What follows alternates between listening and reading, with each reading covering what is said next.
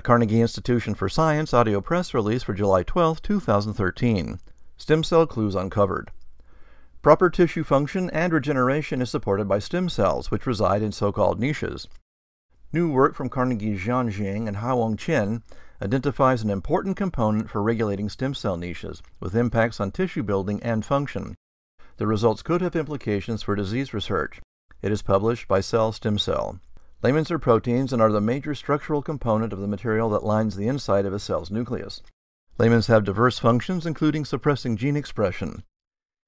It has been difficult to understand how mutations in lamins cause diseases in specific tissues and organs, such as skeletal muscles, heart muscle, and fat. The group of human diseases caused by mutations in lamins are called laminopathies, which include premature aging. Zheng and her team, which included Chen of Johns Hopkins University, decided to examine whether lamins would link stem cell niche function to healthy tissue building and maintenance.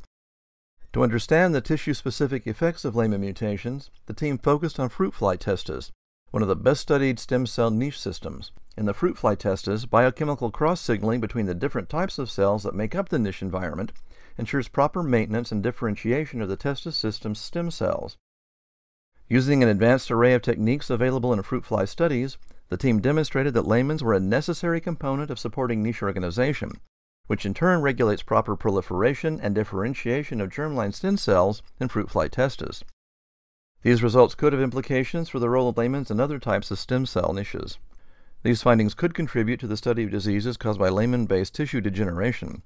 For example, different lamin mutations could disrupt the organization of different niches in the body, which then leads to degeneration in tissues.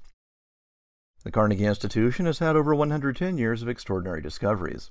To continue this tradition, Carnegie scientists need your support.